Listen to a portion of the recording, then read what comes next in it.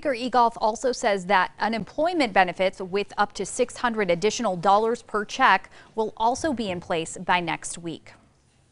Applications for an emergency loan program that will support larger New Mexico businesses impacted by COVID-19.